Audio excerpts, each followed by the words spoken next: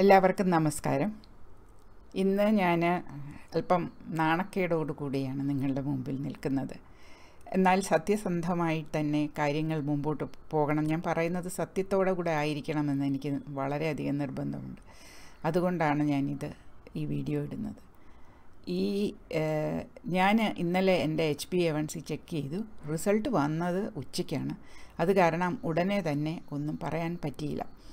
HbA1c ഞാൻ ഈ diet തുടങ്ങുന്നതിന് മുമ്പുണ്ടായിരുന്ന 7-ന് മുകളിൽ 7.5 ആയിട്ട് മാറിയിട്ടുണ്ട്. 6-ൽ നിന്നാണ് 7.5 ആയത്.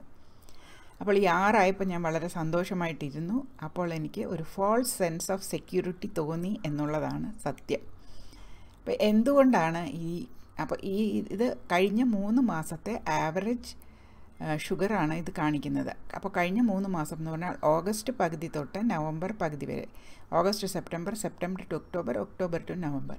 അപ്പോൾ ഈ ഇടയിൽ എനിക്ക് കൺട്രോൾ ഇല്ലാതെ ആയ സന്ദർഭം ഇങ്ങനെ 3 മാസമാണെങ്കിലും അതിൽ ലാസ്റ്റ് 1 മന്തിൻ്റെയോ ലാസ്റ്റ് 2 വീക്സിൻ്റെയൊക്കെയാണ് കൂടുതലായിട്ട് റിഫ്ലക്റ്റ് ചെയ്യുന്നത്. അപ്പോൾ എനിക്ക് ഈ കാലത്ത് ഞാൻ എൻ്റെ ഡയറ്റ് മാറ്റിയില്ല. ഞാൻ ചോറുണ്ണുകയോ കപ്പ തിന്നുകയോ അങ്ങനെ ഒന്നും ചെയ്തില്ല. ഞാൻ കഴിക്കുന്ന റെഗുലർ ഫുഡ്സ് അതുപോലെ തന്നെ കഴിച്ചു. പക്ഷേ ഈ കാലയളവിൽ എനിക്ക് പറ്റിയ തെറ്റ് എന്താണെന്ന് പറഞ്ഞാൽ ഞാൻ ഫ്രൂട്ട്സ് കഴിച്ചു എന്നുള്ളതാണ്. ഈ ഫ്രൂക്ടോസ് ഫ്രം ഫ്രൂട്ടും ഫ്രൂക്ടോസ് ഫ്രം ഷുഗറും അതിനെക്കുറിച്ച് ജേസൺ ഫങ്ങിനോട് ചോദിച്ച ഒരു ക്വസ്റ്റ്യൻ ഞാൻ കണ്ടു. അപ്പോൾ അതിൽ അദ്ദേഹം പറഞ്ഞത് ഫ്രൂക്ടോസ് ഇസ് ഫ്രൂക്ടോസ് എന്നാണ്. അപ്പോൾ പക്ഷേ എന്നാലും എനിക്ക് ഫ്രൂട്ട് നമുക്ക് കഴിക്കാൻ പറ്റിയ സാധനമല്ല എന്ന് വിശ്വസിക്കാൻ വളരെയധികം പ്രയാസം തോന്നിയിട്ടുണ്ട്. കാരണം എല്ലാവരും പറയും ഈ പഴം നമ്മൾ ഫാസ്റ്റ് ചെയ്യുകയാണെങ്കിലും അല്ലെങ്കിൽ മുനിമാരും ഒക്കെ പഴങ്ങളാണ് കഴിക്കുന്നത്. പഴം നമുക്ക് എന്ത് ദോഷം ചെയ്യാനാണ്, പഴം നമുക്ക് നല്ലതാണ് എന്ന് പറയുന്നു. ആയിരിക്കാം, പക്ഷേ എനിക്ക് അത് നല്ലതല്ല എന്ന് ഇതുകൊണ്ട് ഞാൻ മനസ്സിലാക്കി. ഈ ലോ കാർബ് ഡയറ്റിൻ്റെ കൂടെ നമ്മൾ പഴം കഴിക്കുമ്പോൾ നമ്മുടെ ഷുഗർ കൂടിയില്ലെങ്കിലും അത് നമുക്ക് അപകടകാരിയാണ്. ഷുഗർ കൂടുന്നത് വിസിബിളായിട്ട് നമ്മൾ കാണുന്നില്ല. ഇവിടെ എന്ന് പറഞ്ഞാൽ 200-ന് മുകളിലൊന്നും പോകുന്നില്ല. അത് നമ്മൾ ഊണൊക്കെ കഴിഞ്ഞ് പഴമൊക്കെ കഴിച്ചിട്ട് നോക്കുമ്പോൾ 160-ലൊക്കെ നിൽക്കുന്നതായിട്ടാണ് ഞാൻ കണ്ടത്. അത് 190-യോ 180 പോലും ആകുന്നില്ലായിരുന്നു. പക്ഷേ എന്നാലും അവിടെ ഉള്ള അപകടം എന്താണെന്ന് ജേസൺ ഫങ് പറഞ്ഞതുപോലെ ഈ ഫ്രൂക്ടോസ് എന്ന് പറയുന്ന സംഭവം നമ്മളുടെ ഷുഗർ കൂട്ടിയില്ലെങ്കിലും അത് നമ്മൾക്ക് ഫാറ്റി ലിവർ ഉണ്ടാക്കുന്നതിന് കോൺട്രിബ്യൂട്ട് ചെയ്യുന്നു എന്നുള്ളതാണ്. ഫ്രൂക്ടോസ് നമ്മൾ അവോയ്ഡ് ചെയ്യണം എന്ന് തന്നെയാണ്. വല്ലപ്പോഴും ഒന്ന് ആശയ്ക്ക് വേണ്ടി മാസത്തിൽ 1-2 പ്രാവശ്യമോ ആഴ്ചയിൽ 1 പഴമോ ഒക്കെ കഴിക്കുന്നത് തെറ്റില്ല. പണ്ടും ഞാൻ പഴം കഴിക്കുമായിരുന്നു, പക്ഷേ ഒരു അര പടത്തി പഴുക്കാത്തത് എന്നായിരുന്നു. അത് മാറി ഒരു ദിവസം ഒരു പഴവും ഒരു പാഷൻ ഫ്രൂട്ടും കഴിക്കുന്നതിലേക്ക് മാറിയപ്പോഴാണ് എനിക്ക് ആദ്യം ഈ ഷുഗർ കൂടി ഈ അവസ്ഥ ഉണ്ടായത്. ഇത് വളരെ ഡേഞ്ചറസ് ലെവലൊന്നും അല്ല എൻ്റെ പ്രായക്കാർക്ക്. എന്നാലും എനിക്കിത് 6-ൽ തന്നെ മെയിൻറ്റെയിൻ ചെയ്യണമെന്നുണ്ട്. അതുകൊണ്ട് ഇന്നലെ വൈകിട്ട് തൊട്ട് തന്നെ ഞാൻ സ്ട്രിക്റ്റ് ആയിട്ടുള്ള ഡയറ്റിലേക്ക് തിരിച്ചു പോയിട്ടുണ്ട്.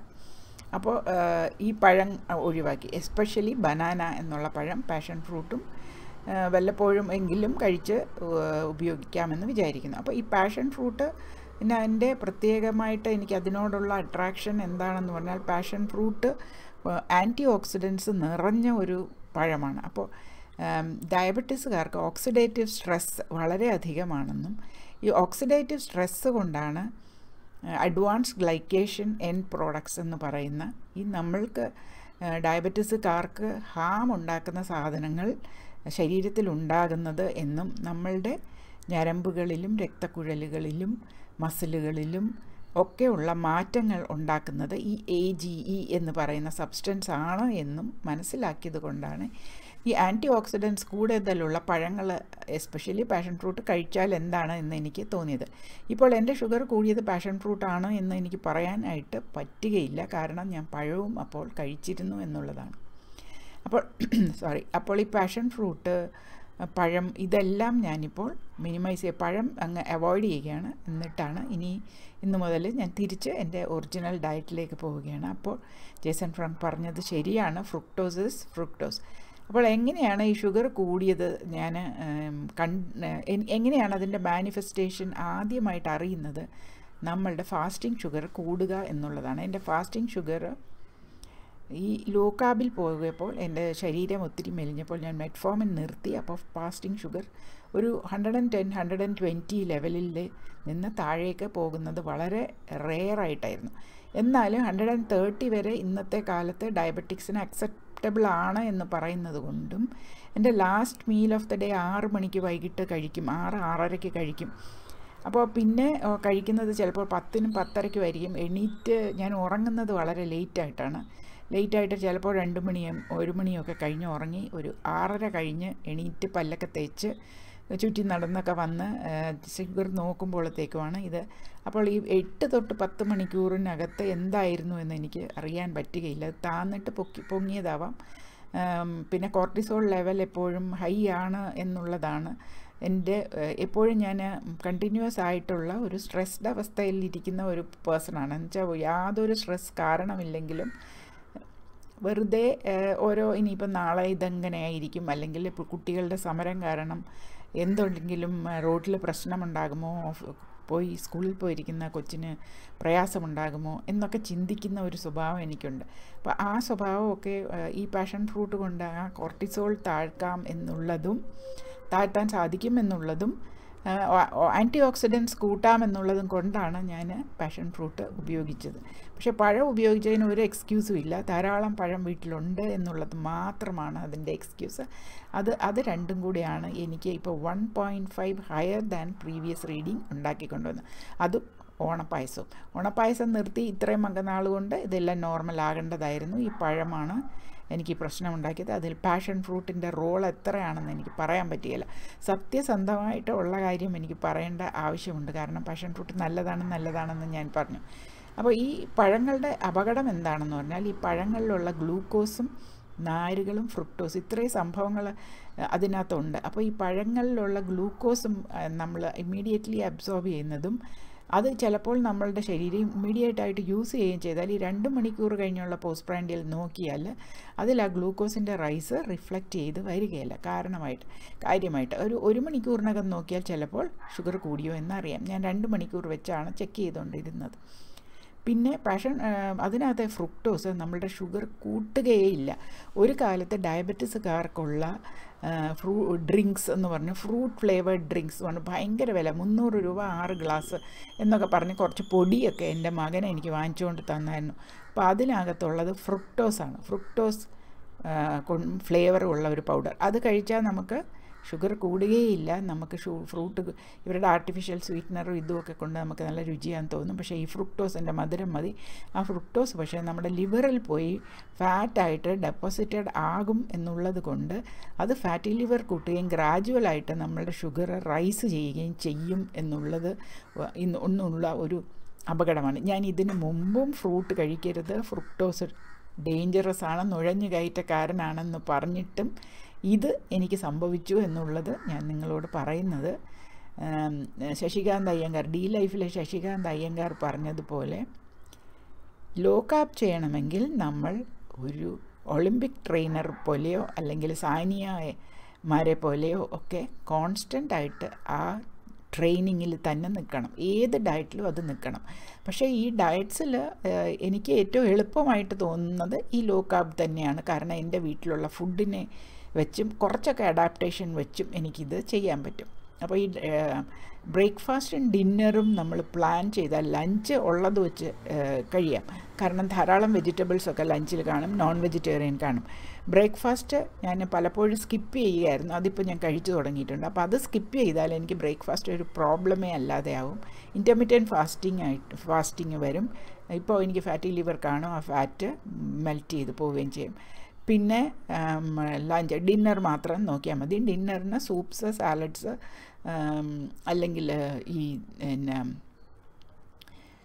കീറ്റോ ബ്രെഡ്സ് പോലെയുള്ള സാധനങ്ങൾ അതൊക്കെ ഉണ്ടാക്കാൻ വളരെ എളുപ്പമാണ്. ഇത് ഞാൻ ആദ്യകാലത്ത് ഉണ്ടാക്കുകയില്ലായിരുന്നു. കാരണം എക്സ്പെൻസീവ് ഐറ്റംസൊക്കെ അതിൽ വരുന്നു എന്നുള്ളത് കൊണ്ട്. എന്നാൽ ഇപ്പോൾ ഈ എമർജൻസി സിറ്റുവേഷനിൽ ഈ കീറ്റോ ബ്രെഡ്സ് ഇങ്ങനെ വല്ലതുമൊക്കെ ഉണ്ടാക്കി ചെയ്യാമെന്ന് ഞാൻ വിചാരിക്കുന്നു. അപ്പോൾ ഇങ്ങനെ ഞാൻ കൺട്രോൾ ചെയ്യും, ഞാൻ എൻ്റെ പ്രോഗ്രസ് അറിയിക്കുകയും ചെയ്യാം. പിന്നെ ഉള്ള ഒരു കാര്യം, ഈ ഡയബറ്റിക്സ് എന്നെ പോലെയുള്ള ഡയബറ്റിക്സ് ഈ ഫാസ്റ്റിംഗ് ഷുഗർ കൂടുന്നത് നമ്മൾ വിചാരിക്കുന്ന ബ്ലഡ് ഗ്ലൂക്കോസ് നമ്മൾ കഴിച്ച ഷുഗർ അല്ലെങ്കിൽ ഗ്ലൈക്കോജനാണ് ഇതിന് കാരണം. എന്നാൽ അതല്ല. ഈ ഫാസ്റ്റിംഗ് ഷുഗർ കൂടുന്നതും പലപ്പോഴും ഷുഗർ കൂടിയിരിക്കുന്നതും നമ്മളുടെ ലിവർ കൂടുതലായിട്ട് കാർബോഹൈഡ്രേറ്റിൻ്റെ സോഴ്സസിൽ നിന്ന് അല്ലാതെ ഗ്ലൂക്കോസ് ഉണ്ടാക്കുന്നു എന്നുള്ളതാണ്. നമ്മൾ ഒരു ഗ്ലൂക്കോസ് കഴിച്ചില്ലെങ്കിലും യാതൊരു വിധത്തിലുള്ള ഷുഗേഴ്സ് ഗ്ലൂക്കോസ് ഉള്ള യാതൊരു വിധത്തിലുള്ള ഗ്ലൂക്കോസ് ഫ്രുക്ടോസ് യാതൊന്നും കഴിച്ചില്ലെങ്കിലും നമ്മുടെ ലിവറിന് ഷുഗർ ഉണ്ടാക്കാൻ സാധിക്കും. ഗ്ലൂക്കോനിയോജെനസിസ് നമ്മൾ ഇതിനു മുമ്പ് ജേസൺ ഫാങ്ങിൻ്റെ ബുക്ക് പഠിച്ചതാണ്. ഫാറ്റ് ബേൺ ചെയ്തോ ഫാറ്റിൽ നിന്നുള്ള പ്രോസസ്സിങ്ങിൽ നിന്ന് വരുന്ന ലെഫ്റ്റ് ഓവറായിട്ടുള്ള ചില ആസിഡ്സ് എസ്റ്റേഴ്സ് എന്നൊക്കെ പറയുന്ന സംഭവങ്ങളിൽ നിന്ന് ലിവറിന് ഗ്ലൂക്കോസ് ഉണ്ടാക്കി രക്തത്തിലേക്ക് വിടുവാൻ സാധിക്കും. ഈ പ്രവൃത്തി രാവിലെ ആകുമ്പോൾ നമ്മൾ എണീക്കാറായി നമുക്ക് കൂടുതൽ ഷുഗർ വേണം എന്നൊക്കെ പറഞ്ഞ് നമ്മളുടെ ശരീരത്തിലുള്ള ചില ഹോർമോൺസ്, അതായത് കോർട്ടിസോൾ പോലെയുള്ള ഹോർമോൺസ് ഉണർന്ന് പ്രവർത്തിക്കുമ്പോഴാണ് ലിവർ ഈ ഷുഗർ ഉണ്ടാക്കി അങ്ങോട്ട് വിടുന്നത്. അപ്പോൾ ലിവർ ഇങ്ങനെ ഷുഗർ ഉണ്ടാക്കി വിടുമ്പോൾ നമ്മുടെ ഫാസ്റ്റിംഗ് ഷുഗർ കൂടിയിരിക്കും. അത് നമ്മളുടെ ലിവറുടെ ഒരു ഇമ്പയർഡ് ഫങ്ഷൻ തന്നെയാണ്. അത് മാത്രമല്ല ലിവർ ഇൻസുലിൻ ഇൻസെൻസിറ്റീവ് ആകും, ഇൻസുലിൻ റെസിസ്റ്റൻ്റ് ആകും. ഇൻസുലിൻ അപ്പോൾ നമ്മുടെ ശരീരത്തിൽ ഷുഗർ വന്നാലും നമ്മുടെ ശരീരം ഇൻസുലിൻ പ്രൊഡ്യൂസ് ചെയ്തില്ലെങ്കിൽ ഇത് കൂടും. ചെയ്താൽ പോലും ഇൻസുലിനും ഗ്ലൂക്കഗോണും ഒക്കെ നമ്മുടെ പാൻക്രിയാസ് ചിലപ്പോൾ ഇൻസുലിൻ റെസിസ്റ്റൻ്റ് ഇതൊക്കെ അറിയാതെ ഇൻസുലിൻ ഇൻസെൻസിറ്റീവ് ആയിരിക്കാം. അല്ല, പാൻക്രിയാസ് ഇൻസുലിൻ ഉണ്ടാക്കിയാൽ പോലും ലിവർ ആണ് ആദ്യം ഇൻസുലിൻ റെസിസ്റ്റൻസ് ഉണ്ടാകുന്ന ഓർഗൻ. അപ്പോൾ ഇൻസുലിൻ റെസിസ്റ്റൻ്റ് ആകും. അപ്പോൾ ഷുഗർ കൂടി രക്തത്തിൽ എന്ന് ലിവർ അറിഞ്ഞ് ലിവർ ഇത് ഷട്ട് ഡൗൺ ചെയ്യുന്നത് ഇൻസുലിൻ കൂടുകയും ഗ്ലൂക്കഗോൺ കുറയുകയും ചെയ്യുന്നതാണ്. അപ്പോൾ ആ സംഭവം പോലും ലിവർ അറിയാതെ ആകും. അപ്പോൾ ലിവർ പിന്നെയും ഈ ഗ്ലൂക്കോനിയോജെനസിസ് കൊണ്ട് പുതിയ ഗ്ലൂക്കോസ് ഉണ്ടാക്കിക്കൊണ്ടിരിക്കും. അതിന് നമ്മൾ ഷുഗർ കഴിക്കണമെന്നില്ല. അപ്പോൾ ഈ പ്രോസസ്സാണ് ഡയബറ്റിസ് ഉള്ള ആളുകളിൽ പലപ്പോഴും ഷുഗർ കൂട്ടി കാണിക്കുന്നത്. പലപ്പോഴും ഫാസ്റ്റിംഗ് അല്ലാത്ത ഷുഗറും ഫാസ്റ്റിംഗ് ഷുഗറും ഒക്കെ ഫാസ്റ്റിംഗ് ഷുഗർ എസ്പെഷ്യലി കൂട്ടുന്നത് ഈ ഗ്ലൂക്കോനിയോജെനസിസ് എന്നുള്ള സാധനം കൊണ്ടാണ്. അപ്പോൾ നമ്മൾ എത്ര ലോ കാർബ് കഴിച്ചാലും ഈ ഫാസ്റ്റിംഗ് ഷുഗർ കൂടിയിരിക്കാനുള്ള ചാൻസ് വളരെ കൂടുതലാണ്. നമ്മൾ full reversal of fatty ലിവറും insulin resistance ഒക്കെ ഒരുവിധം റിവേഴ്സ്ഡ് ആയാൽ മാത്രമേ ഇതൊക്കെ ശരിയാകത്തുള്ളൂ. അപ്പോൾ അങ്ങനെ ആകണമെങ്കിൽ തന്നെ നമ്മൾ ഈ ഫ്രൂട്ട്സൊക്കെ കഴിക്കാതെ ഇരിക്കുക, ലോ കാർബിൽ സ്റ്റിക്ക് ചെയ്യുക. ഞാൻ എക്സസീവായിട്ട് മീറ്റോ ഫാറ്റോ കഴിക്കുന്നില്ല, ഉള്ളതിൽ തന്നെ അഡ്ജസ്റ്റ് ചെയ്താണ് കഴിക്കുന്നത്. പിന്നെ നമ്മൾ ചെയ്യേണ്ട ഒരു കാര്യം സ്നാക്കിങ് നിർത്തുക. അതും എൻ്റെ പേരിൽ എനിക്ക് ഈ കഴിഞ്ഞ 3 മാസത്തിൽ സ്നാക്കിങ്ങും, കാരണം നട്ട്സ് അങ്ങനെയുള്ള കാര്യങ്ങൾ ഞാൻ കഴിച്ചിരുന്നു. അപ്പോൾ ആ സ്നാക്കിങ്ങും പക്ഷേ ഈ അടുത്ത കാലത്തില്ല, ഇടയ്ക്ക് ഒരു കാലത്ത് നട്ട്സൊക്കെ കഴിച്ചു. അപ്പോൾ ഈ സ്നാക്കിങ് നിർത്തിയാൽ നമ്മൾ 3 meals a day അല്ലെങ്കിൽ 2 meals a day ആക്കിയാൽ ഇതൊക്കെ എനിക്കിപ്പോൾ ഈ ഇത്രയും യാത്ര ചെയ്തതുകൊണ്ട് എനിക്കറിയാം ഈ കണ്ടീഷനെക്കുറിച്ച് ഞാൻ ആകാംക്ഷപ്പെടേണ്ട കാര്യമില്ല. എനിക്കിത് റിവേഴ്സ് ചെയ്യാൻ സാധിക്കും. ഈ ഡയബറ്റിസ് ഈ intermediate fasting and A strict law carb diet without fruits കൊണ്ട് സാധിക്കും എന്ന് ഇത് വഴിയെ ലോറി എന്തോ പോകുന്നു കൊണ്ട് എനിക്കിത് ചെയ്യാൻ സാധിക്കുമെന്ന് എനിക്ക് ബോധമുള്ളത് കൊണ്ട് ഞാനിതിനെക്കുറിച്ച് പാനിക് ചെയ്യുന്നില്ല. പക്ഷേ I M A bit ashamed of falling. പക്ഷേ when you fail you have to pick your self up and go head. അതാണ് ഞാൻ മനസ്സിലാക്കുന്നത്. ഞാൻ ഫെയിൽ ചെയ്തു ഇപ്പോൾ. അപ്പോൾ ഫെയിൽ ചെയ്തത് നിങ്ങളെയും ഫെയിലിയറിലേക്ക് ലീഡ് ചെയ്യുന്ന വിധത്തിൽ പാഷൻ ഫ്രൂട്ടിനെ കുറിച്ച് പറയുകയും ചെയ്തു. അതിൽ എനിക്ക് നാണക്കേടുണ്ട്. പക്ഷേ പാഷൻ ഫ്രൂട്ടാണ് ഇത് ചെയ്തതെന്ന് പറയാൻ പറ്റുകയില്ല. എൻ്റെ വഴിയിൽ തെറ്റ് പറ്റിയത് ഞാൻ സ്നാക്ക് ചെയ്തു, ഞാൻ പഴം കഴിച്ചു, പാഷൻ ഫ്രൂട്ട് കഴിച്ചു. ഇതിലേതൊക്കെയാണ് ഇതിലൊക്കെ കോൺട്രിബ്യൂട്ട് ചെയ്തത് എന്നെനിക്ക് സത്യമായിട്ട് പറയാൻ പറ്റുകയില്ലെങ്കിലും ഇവയൊക്കെ ആവാം. ഇതിൽ 2 ഷുവറായിട്ട് സ്നാക്കിങ് ആൻഡ് ബനാന. അപ്പോൾ ഇത് 2 എന്തായാലും ഇതിലേക്ക് ലീഡ് ചെയ്ത കോസസാണ്. പാഷൻ ഫ്രൂട്ടിനെ കുറിച്ച് എനിക്ക് പൂർണ്ണമായിട്ട് പറയാൻ പറ്റുകയില്ല. അതിനെക്കുറിച്ചുള്ള അതിൻ്റെ ലെവൽസ് ഓഫ് കാർബോഹൈഡ്രേറ്റ്സൊക്കെ അതിനകത്തുള്ള കമ്പോണൻസൊക്കെ നോക്കിയിട്ട് പിന്നെയും കഴിച്ച് നോക്കിയാൽ അറിയാം. എന്തായാലും തൽക്കാലം എൻ്റെ ഇമ്മീഡിയറ്റ് പ്രയോറിറ്റി എൻ്റെ ഷുഗർ തിരിച്ച് 6 കൊണ്ടുവരിക എന്നുള്ളതാണ്. അത് വലിയ പ്രയാസമില്ലാതെ ചെയ്യാമെന്ന് തന്നെ എനിക്ക് ബോധമുണ്ട്. പിന്നെ ഉള്ള അടുത്ത കാര്യം, ഇപ്പോൾ ഈ വീഡിയോ ഇപ്പോൾ 14 മിനിറ്റ് കൂടി, ഞാൻ ഷോർട്ടർ വീഡിയോ ആണ് ഇടേണ്ടത് എന്ന് വിചാരിച്ചതാണ്. ഇനി അടുത്ത കാര്യം, നമ്മൾക്ക് ഈ ഗ്ലൂക്കോനിയോജെനസിസ് ഉള്ള സ്ഥിതിക്ക് മെറ്റ്ഫോമിൻ കഴിക്കേണ്ടത് അത്യാവശ്യം തന്നെയാണ്. മെറ്റ്ഫോമിനാണ് ഈ ഗ്ലൂക്കോനിയോജെനസിസിനെ നമ്മൾ തടയാനായിട്ട് നമുക്ക് ഡോക്ടേഴ്സ് തരുന്ന മരുന്ന്. ആ മെറ്റ്ഫോമിൻ ഞാൻ ജോയിൻ ചെയ്ത ലൈഫിലെ അനൂപ് എന്ന് പറയുന്ന വ്യക്തി എന്നോട് പറഞ്ഞായിരുന്നു, മെറ്റ്ഫോമിൻ നിർത്തരുത്, മെറ്റ്ഫോമിൻ എന്തായാലും തുടർന്ന് കൊണ്ടുപോകണം. കാരണം നമ്മുടെ ശരീരത്തിലുള്ള ഈ അപാകതകളൊന്നും തീർന്നിട്ടില്ല, നമ്മൾ ഈ ഡയറ്റ് കൊണ്ട് അതിനെ അഡ്ജസ്റ്റ് ചെയ്യുകയാണ്. അപ്പോൾ ഈ ഗ്ലൂക്കോനിയോജെനസിസ് ഉള്ള സ്ഥിതിക്ക് നമ്മൾ മെറ്റ്ഫോമിൻ കഴിക്കുക തന്നെ വേണം.